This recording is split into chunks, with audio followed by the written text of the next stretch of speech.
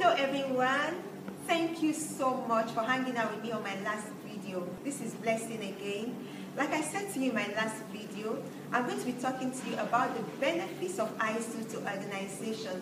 Then in the next video, I'm going to talk to you about benefits to individuals. So what are the benefits of ISO to an organization?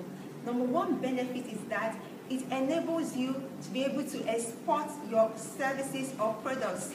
It makes international trade easier because it is an international certification, and then you can export your products or services.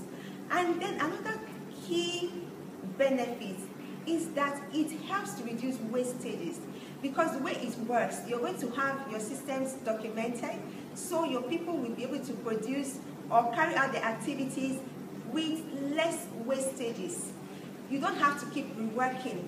Because things are documented, you're able to have it right the first time, and that reduces waste. So let's just hold on to these two benefits for now, and then next week or in the next video, I'm going to let you know more about the benefits for individuals. Thank you. See you in the next video.